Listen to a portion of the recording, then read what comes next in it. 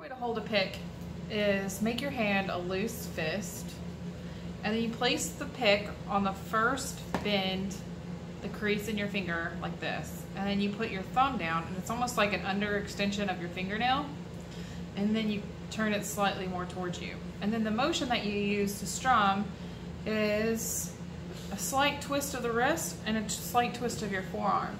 But your elbow and the other part of your arm pretty much stays planted against your body while you're strumming a guitar, and it's more like this way.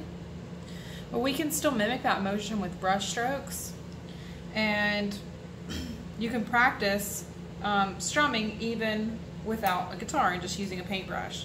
So what you're going to do, instead of holding it like you would a pencil or a paintbrush as you normally would, you're actually going to hold the paintbrush like you would a pick, like this. So the brush is laying in the crease of your finger, and you're making a loose fist. And then you want your brush tilted, so when you swipe it, you twist it enough that the bristles come back out and flip around. So this is not right. If the bristles are pushing back in on themselves, that kind of mimics what might be going wrong with your guitar strumming.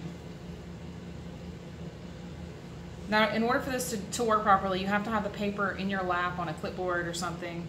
And then you're going to make brush stroke widths, the length, pretty short length, back and forth like this.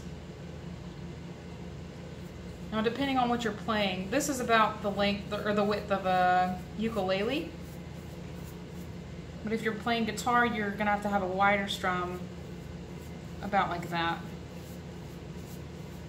And see, my arm is twisting just subtly here and here, just like when I'm playing guitar. It even helps if you tilt this down that way.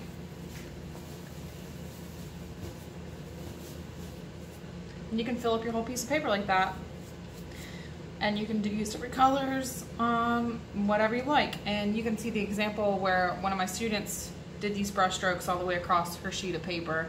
And then we did a marker drawing over top of it, and it looked pretty cool. So a fun way to practice strumming without actually picking up an instrument. Thanks.